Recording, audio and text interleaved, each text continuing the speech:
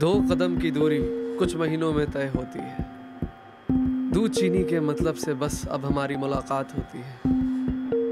हमारा मकान हमारी दुनिया बना, खिड़कियां दीवारों पर एक नज़ारा बनकर टंग गई। टीवी, मोबाइल, इंटरनेट आदि हमारी खिड़कियां बन गई। कौन कहाँ रहता है भैया, किसको फर्क पड़ता है, मगर कौन क्या कहता है बहुत फर्क पड़ता है। हाल चाल जो कभी पार्क में पता लगते थे वो आजकल पार्किंग लॉट में पता लग रहे हैं। पजामे में उतर आओ तो चौकीदार चोर समझता है।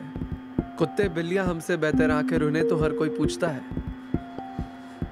यहां हम सब साथ में अकेले रहते हैं। कंधे पे जिम्मेदारी, माथे पे चिंता, चेहरे पे मुस्कान पहन कर निकलते हैं। अरे क्या करेंगे आसमान का, हवा तो एसी भी देता है।